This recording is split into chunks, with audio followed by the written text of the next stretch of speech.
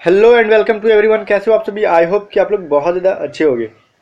तो भाई चलिए, आज का हमारा सेशन है क्या, एयरफोर्स ग्रुप XY की प्रिपरेशन करो आप, चाहे नेवी, SSR, AA या फिर कोस्ट गार्ड जिसकी भी एग्जाम देनी हो। तो चलो, उसके लिए इंग्लिश की मैंने क्रैश कोर्स आपसे स्टार्ट कर दिया है, ठीक है।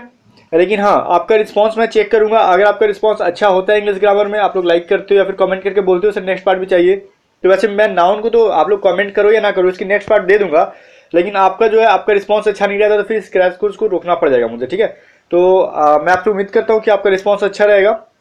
और नाउन के बाद एग्जाम से आपकी सारी जितनी एग्जाम्स आने वाली उनसे पहले मैं आपको पूरी क्रैश कोर्स कंप्लीट कर दूंगा इंग्लिश ग्रामर की, और हर एक चीज़ तो यहाँ पे होते रहेगी, ठीक है।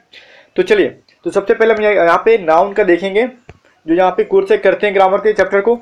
लेकिन हाँ, आप लोग को मैंने बोला था कि ग्रामर मैं आपको इस तरीके से पढ़ाऊंगा कि जो आपको रटना नहीं पड़ेगा, बिल्कुल भी ट्रिक से पढ़ना होगा, ठीक है, कंप्लीटली ट्रिक से। लेकिन ट्रिक का मतलब क्या होता है, पहले तो बेसिक अच्छा होना चाहिए ना।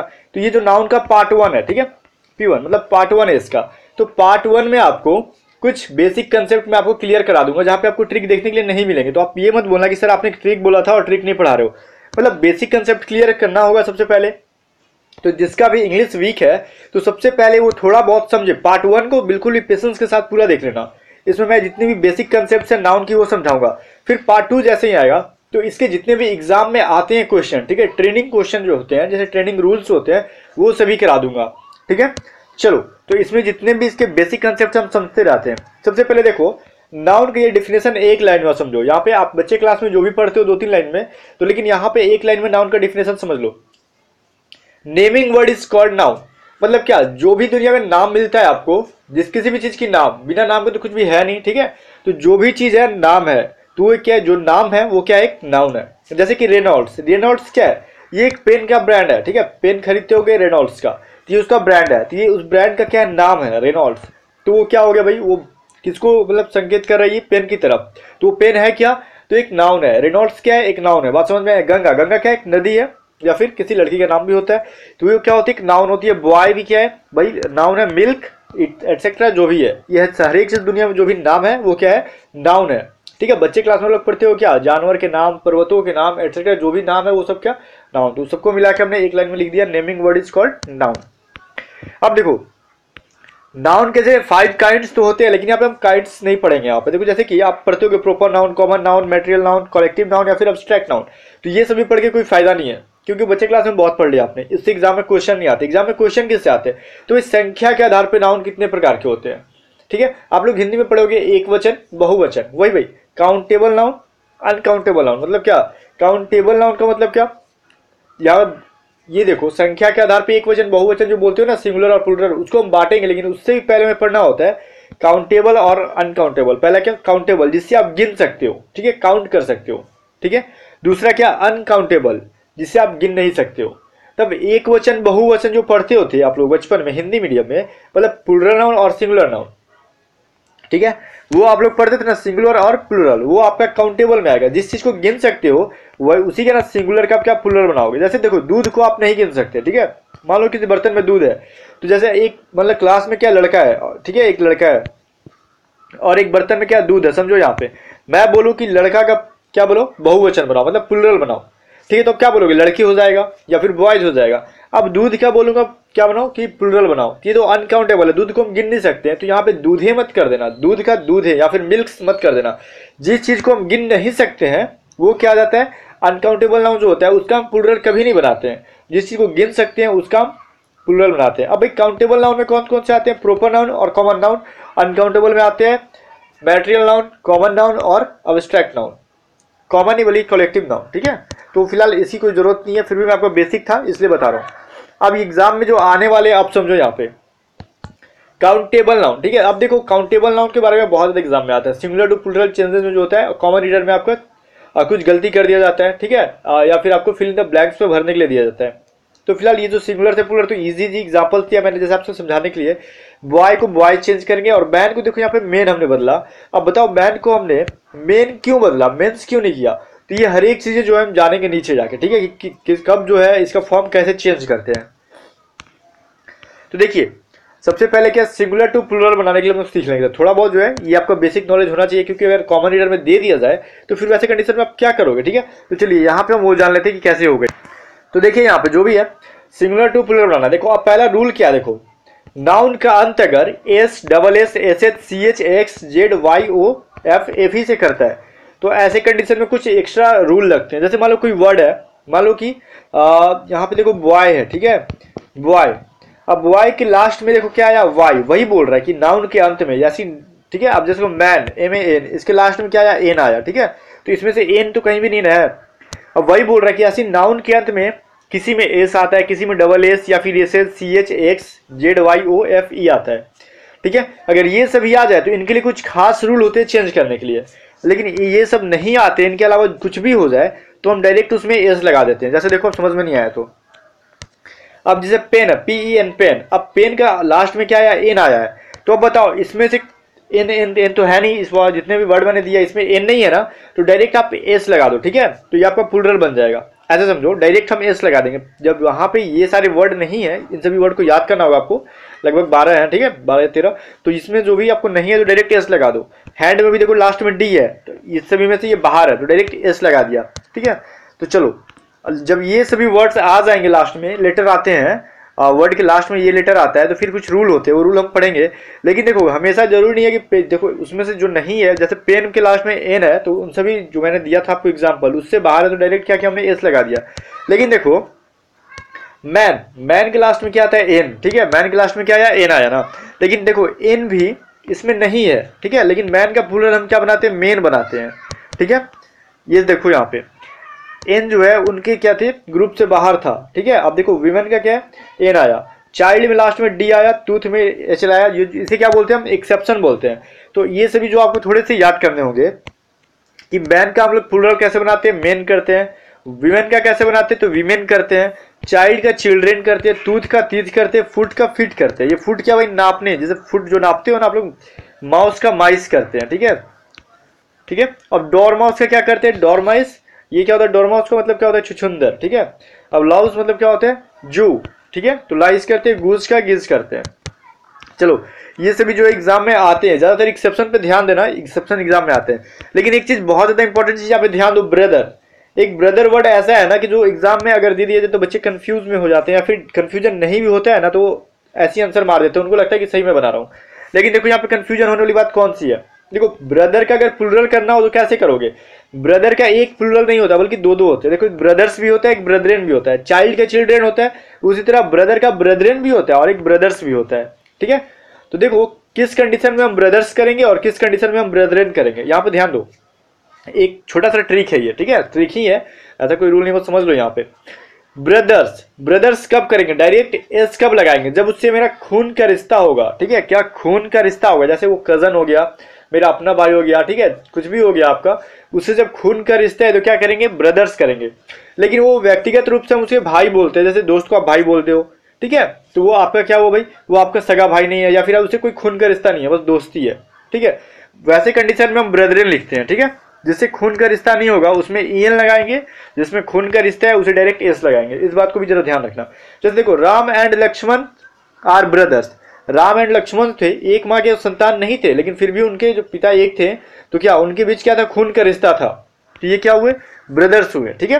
अब देखो हिंदू एंड मुस्लिम्स आर ब्रदरेन, मतलब हिंदू मुस्लिम भाई भाई होते हैं हम लोग कहते हैं, लेकिन खून का रिश्ता तो नहीं है वहां पे, फिर भी कोई बात नहीं, लेकिन वो क्या होते हैं, उनके बीच का जो प्यार है वो हमें भाई भाई कहलाता है, तो वहां पे हम क्या बोलेंगे, ब्रदरन। ये व्यक्तिगत रूप से उन्हें भाई बनाया जा रहा है हम लोग, जैसे दोस्त को हम लोग भाई बोलते हैं, समझ में आया ना, तो वो हमारा अपना भाई नहीं होता, लेकिन प्यार है जो भी है, जिस तरीके से आप उसे भाई बोलते हैं, तो वैसे कंडीशन में आप ब्रदरन लगाना जहाँ पे खून का रिश्ता ना हो, ठीक है। चलो पहली बात तो ये थी। अब देखो जब बात आया, फिर से अब ऊपर वाले रूल पे हम आते हैं। अगर नाउन का अंत S double S S H C H x Z से हो, देखो यहाँ पे एफ एफ ई ओ वाई को मैंने छोड़ा है, ठीक है, और जेड, यहाँ पे जेड तो है, ये चार चीज को मैंने छोड़ दिया, ठीक है, एफ एफ ई ओ वाई, क्योंकि इस पे एक अलग रूल है। यहाँ पे S double S S H C H x Z से होगा, तो वैसे कंडीशन में प्लूरल हम ई एस लगाकर बनाएंगे, ठीक है, कुछ नहीं करना, डायरेक्ट ई एस लगाना है। जैसे देखो बस का बसेज लगा दिया हमने, बेंच का बेंचेज बना दिया हमने, बॉक्स का बॉक्सेज बना दिया, बॉस का बॉसेस बना दिया। लास्ट में देखो बॉस में डबल एस आता है ना, यहाँ पे भी डबल एस, यहाँ पे भी डायरेक्ट क्या करना है, ई एस जोड़ना है, ठीक है। बस के लास्ट में एस आता है तो इसके प्लूरल बनाने में ई एस जोड़ना है। अब यहाँ पे सी एच आया बेंच में तो ई एस लगा दिया, अब बॉक्स में एक्स आया तो ई एस लगा दिया। लेकिन कहीं देखो हर कंडीशन में ऐसा करना जरूरी नहीं है, कुछ एक्सेप्शन भी होते हैं, तो एक्सेप्शन ही आप याद करो, क्योंकि एक्सेप्शन याद कर लोगे तो वो रूल ऑटोमेटिक याद हो जाएगा। अब इसकी एक्सेप्शन क्या, देखो सेंटेंस के मतलब वर्ड के लास्ट में मैंने बोला सी एच आना।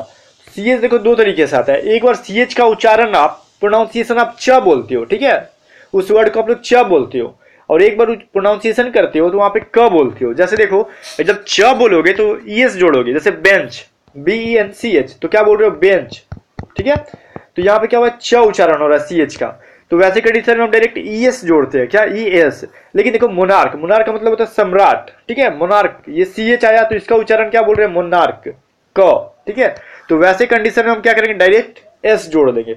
च आया तो ई एस, क आया तो डायरेक्ट एस, ठीक है, क आएगा तो डायरेक्ट एस जोड़ेंगे। अब देखो स्टोमक, पेट जिसको बोलते हो स्टोमक होता है, स्टोमच नहीं होता है, स्टोमक होता है, ठीक है, तो वैसे कंडीशन में हम डायरेक्ट क्या करेंगे एस जोड़ेंगे। प्रोनाउंसिएशन पे जरा ध्यान देना होगा।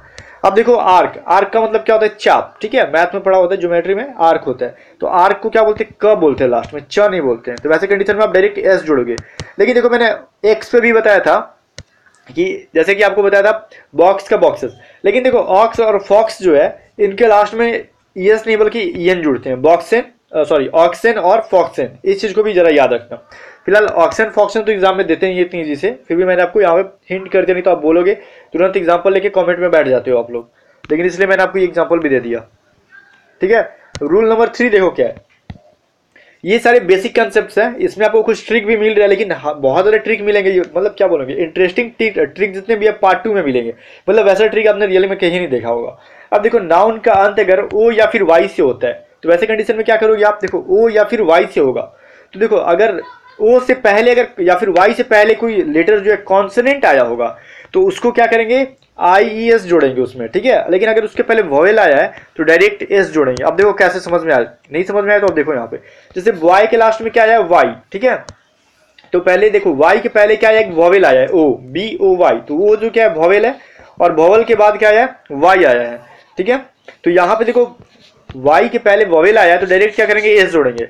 लेकिन देखो B A B Y, baby में क्या है लास्ट वाई के पहले कॉन्सोनेंट आया है तो क्या करेंगे वाई को हटा के हम आई ई एस जोड़ेंगे, ठीक है, कॉन्सोनेंट आएगा तो उसको वाई को या फिर क्या करेंगे हटा के आई ई एस जोड़ेंगे, ठीक है, और अगर वॉवेल आता है तो डायरेक्ट एस जोड़ेंगे। अब लेडी में भी क्या आया डी पहले कॉन्सोनेंट आया वाई के पहले तो यहाँ पे लेडीज होगा आई ई एस, ठीक है। अब उसी तरीके से देखो मैंगो, ठीक है, अब देखो मैंगो में क्या है M A N G O mango, ठीक है, अब मैंगो के पहले क्या आया जी क्या है यहाँ पे कॉन्सोनेंट आया है, ठीक है, तो कॉन्सोनेंट आया तो यहाँ पे हमने क्या किया डायरेक्ट एस ना जोड़ के ई एस जोड़ा, ठीक है, मैंगोज। अब बॉम्बू में देखो क्या आया पहले वॉवेल आया तो हमने डायरेक्ट एस जोड़ा, ठीक है, बात समझ में आया, ओ के पहले क्या आया डायरेक्ट कॉन्सोनेंट आता वॉवेल आएगा तो डायरेक्ट एस, ठीक है। अब देखो वाई में क्या करेंगे आई एस और ओ में क्या करेंगे ई एस जोड़ेंगे डायरेक्ट, अगर पहले क्या कॉन्सोनेंट आएगा तो। आई थिंक ये बात आप लोग समझ गए होंगे। चलो अब इसके भी कुछ एक्सेप्शन है, तो एक्सेप्शन भी जरा याद रखो, एक्सेप्शन अभी याद हो जाएगा आपको, मतलब क्या याद करने की कोई जरूरत नहीं है, एक मैंने ट्रिक इसका भी आपको पेश कर रखा है आपके सामने, मतलब डायरेक्ट क्या करते हैं आपके टीचर ये एग्जाम्पल मतलब एक्सेप्शन लिखवा देते हैं ना कि इसके एक्सेप्शन है ये सभी याद कर लो, लेकिन मैंने एक्सेप्शन का भी एक अच्छा सा ट्रिक आपको लिए खोज रखा है कि एक्सेप्शन याद करने का तरीका क्या होगा। देखो नाउन का अंत अगर ओ से होता है लेकिन उसका जो नाम होता है गेम या फिर मशीन या फिर टेक्नोलॉजी से रिलेटेड हो तो हम डायरेक्ट एस जोड़ेंगे। यहाँ पे जो आपके टीचर ने पढ़ाया होगा तो बोला होगा भाई देखो यहाँ पे कुछ एक्सेप्शन है, लूडो को हम लूडोज लिखते हैं, डायनेमो को डायनेमोज लिखते हैं, अब पियानो को पियानोज लिखेंगे, फोटो को फोटोज एटसेट्रा जितने भी है। लेकिन मैंने आपको बता दिया कि देखो वो चीज़ अगर देखो लूडो जो है गेम पे आधारित है, मशीन हो या फिर टेक्नोलॉजी, ये तीनों चीज़ के अगर लास्ट में क्या ओ है तो उसके बाद डायरेक्ट हम कोई रूल नहीं देखेंगे, बिल्कुल डायरेक्ट क्या करेंगे एस जोड़ देंगे, ठीक है। देखो लूडो जो आपका गेम है तो हमने क्या किया डायरेक्ट एस जोड़ा। डायनेमो, डायनेमो क्या एक यंत्र है, ठीक है, मशीन है, तो डायरेक्ट हमने इसके भी लास्ट में एस जोड़ा, ठीक है। इसमें कोई रूल नहीं देखा कि ओ के पहले कॉन्सोनेंट है या वॉवेल है, ऐसा कुछ नहीं देखेंगे जब ये तीन चीज हो। अब पियानो है, ये भी क्या हुआ आपका एक टेक्नोलॉजी से रिलेटेड है, फोटो है, फोटो भी आपका टेक्नोलॉजी डेवलप होता है, ठीक है, समझ में आया आपको, तो हमने डायरेक्ट फोटोज लिखा है यहाँ पे, बात समझ में आई। चलो ये आपका एक्सेप्शन था, सबसे इंपॉर्टेंट आपका एक्सेप्शन होता है कि एग्जाम में क्वेश्चन एक्सेप्शन से दिए जाते हैं रूल से ज्यादा, ठीक है। अब देखो बाकी आपके एफ और एफ ई से रिलेटेड यहाँ पे देखो एफ और एफ ई, तो ये एग्जाम में देखो डायरेक्टर को पता है कि एफ और एफ ई आते हैं तो उनका प्लूरल बनाने के लिए क्या करते हैं हम एफ या एफ ई को हटा के भी ई एस जोड़ देते हैं, ठीक है, जैसे हाफ का हाफ्स होता है, ठीक है, वाइफ का वाइफ्स लिख देते हैं, नाइफ का नाइफ्स लिखते हैं, लेकिन ये एग्जाम में अब ये नहीं पूछे जाते, बल्कि वो इसके जो होते हैं एक्सेप्शन होते हैं वो पूछे जाते हैं। चलो भाई, एक्सेप्शन का भी याद करने का कुछ मैं हिंट आपको दे देता हूँ, ठीक है, कि सिंगुलर से प्लूरल कैसे बनाए। इसका देखो एक्सेप्शन होता है मिसचीफ, चीफ, हैंडकरचीफ या फिर ग्रीफ, प्रूफ, रूफ। अभी बहुत सारी एक्सेप्शन है, उन सभी को याद करने के लिए। तो चलो मैं 50% एक्सेप्शन आपको ये भी याद करा देता हूँ। अगर देखो एफ लास्ट में आ रहा है, ठीक है, चलो भाई कोई बात नहीं, मिसचीफ लास्ट में क्या आ रहा है, चीफ आ रहा है, इसमें भी चीफ आया, हैंकरचीफ में भी चीफ आया, ठीक है। और देखो जब भी चीफ आएगा तो डायरेक्ट आप एस जोड़ देना। अब ऐसे ही इसे ट्रिक से याद करो, लास्ट में जब भी चीफ आ रहा है तो डायरेक्ट क्या करना है, एस जोड़ देना है, ठीक है। अब देखो बाकी आप यहाँ याद करना होगा कि grief, proof, roof, dwarf, Cliff, hoop, इन सभी के लास्ट में क्या, इनका प्लूरल डायरेक्ट एस जोड़ के बनता है। अब इसका कोई ट्रिक नहीं है, ये थोड़ा सा आपको याद करना होगा। जहाँ आपको मैंने 70% इंग्लिश रटवाने से छोड़ दिया, मतलब 30% तो आपको रटना होगा, 70% में आपको ट्रिक से रटवाऊंगा। बात समझ में आया? चलो, तो ये सभी जो एक्सेप्शंस है मैं इसकी पीडीएफ भी आपको दे दूंगा टेलीग्राम चैनल पे, तो एक्सेप्शंस को भी आप लोग वहां से देख के याद कर लेना, ठीक है। चलो, पेन कॉपी लेके बैठोगे तो अच्छी बात है, लिख ले रहोगे, नहीं लेके बैठोगे तो फिर टाइम पास करो, आपका टाइम लॉस जा रहा है। अब देखो रूल 5 क्या है, अगर नाउन 2 या 3 सबसे मिलकर बना हो तो ये क्या होता है, ज्वाइंट नाउन कहते हैं, ठीक है। जैसे देखो मदर इन लॉ, ये कैसा है, मदर इन लॉ, 3 वर्ड इसमें आ रहे हैं, तो इसे क्या बोलेंगे, ज्वाइंट नाउन कहेंगे। अब इसका प्लूरल कैसे बनाते हैं, देखो इसका जो मेन पार्ट होता है उसमें हम क्या करते हैं, एस लगाते हैं, ठीक है। अब देखो जो भी है प्लूरल बनाएंगे मेन पार्ट को, इन तीनों के तीनों को ही बना देंगे, वैसा नहीं कि मदर्स इन लॉज नहीं बनाएंगे, ठीक है। डायरेक्ट मदर्स में सिर्फ इसका मेन क्या है, मदर, ठीक है, तो mother's in law, mother's in law करेंगे, ठीक है। इसमें लॉ में क्या करेंगे, एस नहीं जोड़ेंगे।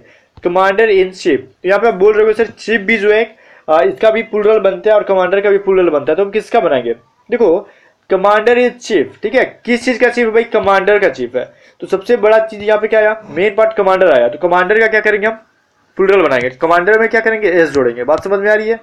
चलो, अब देखो पासर बाई, तो पासर बाई का मतलब होता है राहगीर, जो रास्ते में जा रहा है, ठीक है। पासर्स में हम करें क्या करेंगे, एस जोड़ेंगे, ठीक है। अब देखो यहाँ पे वाशरमैन या फिर बेड रूम, तो यहाँ पे बेड्स रूम नहीं करेंगे, बल्कि बेड जो है नहीं, बल्कि यहाँ पे रूम जो है, रूम के अंदर बेड है, तो मेन चीज क्या हुआ आपका यहाँ पे रूम, तो रूम्स में करेंगे, रूम का प्लूरल बनाने के लिए। बेड्स रूम नहीं करेंगे बल्कि बेड रूम्स करेंगे। बात समझ में आया? चलो, अब कुछ इसके क्या बोलते हैं उसके एक्सेप्शन है, तो वो भी याद करा देता हूं मैं। ये एक्सेप्शन जो कि एग्जाम में आता है, देखो ये सभी क्वेश्चन जो मैंने बताया, ये जो आपका सिंगुलर प्लूरल, ये कम आता है एग्जाम में, आते हैं भूले भटके आ जाते हैं, लेकिन जो एक्सेप्शन से क्वेश्चन ज्यादातर आते हैं, तो वो एक्सेप्शन अभी याद करा दूंगा, मतलब अभी के अभी याद होगा आपको, दोबारा याद करने की कोई जरूरत नहीं रहेगी, ठीक है। अब देखो एग्जाम में ऐसे आपके टीचर ने रूल पढ़ाया होगा कि जब भी ज्वाइंट नाउन जो होता है उनके पहले मैन या फिर वीमेन आते हैं, तो उनके लिए कोई रूल लिखवाया होगा, लेकिन मैं आपको यहाँ पे रूल नहीं लिखवा रहा हूँ, बस मुंह जुबानी आपको यहाँ पे मैं बता दे रहा हूँ, अभी याद हो जाएगा। मैन डॉक्टर, तो इसका मैंने प्लूरल बनाया है मेन डॉक्टर्स। अब देखो मैन का भी प्लूरल बनाया यहाँ पे मेन, और डॉक्टर का भी प्लूरल बनाया डॉक्टर्स, ठीक है, इस बात को जरा ध्यान रखना। अब विमेन डॉक्टर, तो विमेन को भी किया क्या मैंने, मैन को मेन किया विमेन का, ठीक है, और डॉक्टर्स भी किया यहाँ पे। अब देखो मैन ईटर, तो मैंने मैन का मैन ही यहाँ पे छोड़ा और ईटर का ईटर्स कर दिया, मतलब मैन का प्लूरल नहीं बनाया।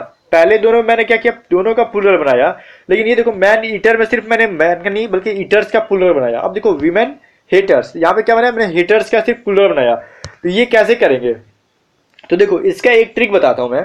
अब देखो मैन डॉक्टर या फिर विमेन डॉक्टर, ठीक है, तो इसमें जो है ये डॉक्टर क्या है, पेशा है, या फिर टीचर रहता है, ठीक है, टीचर भी क्या एक पेशा है, ठीक है, ऑक्यूपेशन, ठीक है, पेशा। जब भी बात यहाँ पेशा से आए, ठीक है, रोजगार से आए, तो यहाँ पे क्या करेंगे, दोनों का क्या करेंगे हम लोग, प्लूरल बना देंगे, ठीक है। पेशा आएगा तो दोनों का प्लूरल बनाएंगे, अगर पेशा नहीं रहेगा तो सिर्फ जो होगा मैन वुमेन का प्लूरल नहीं बनाएंगे, सिर्फ जो दूसरा वर्ड होगा उसको क्या करेंगे, प्लूरल बनाएंगे। अब देखो ईटर, खाने वाला, ये खाने वाला कोई क्या है, पेशा है नहीं ना। हेटर, नफरत करने वाला कोई पेशा है नहीं ना, लेकिन डॉक्टर हो गया, टीचर हो गया, या फिर एटसेट्रा जितने भी पेशा है, लॉयर हो गया, जितने भी हो गए सब पेशा है।